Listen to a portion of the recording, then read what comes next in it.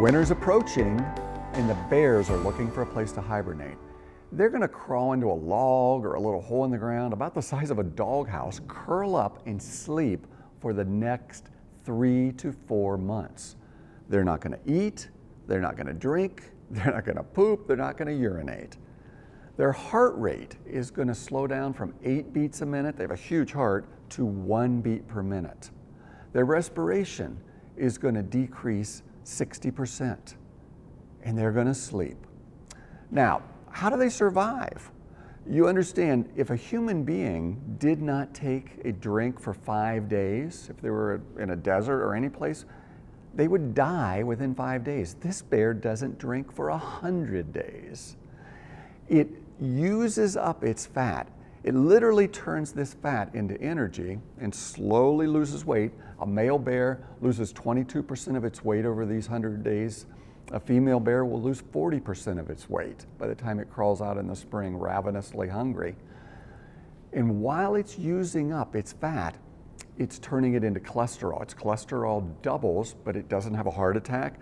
And high cholesterol levels cause gallstones. It doesn't have gallstones because part of what its liver is making is a special kind of acid that dissolves away that cholesterol and gallstones.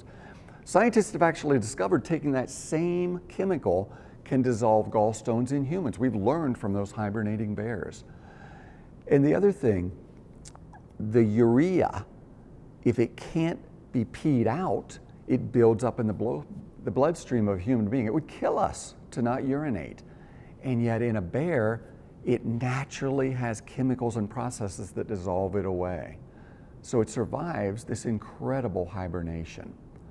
How could these changes, all of this metabolism change, all of these chemicals needed to dissolve the bile, all of the stuff needed to process the urine, its ability to survive without taking a drop of water, happen a small step change at a time? That's all evolution has to offer. It couldn't. It could never develop. That bear could never hibernate unless everything was in place. You see, because bears can hibernate, there has to be a hibernation maker. And that hibernation maker is not evolution. The hibernation maker is God.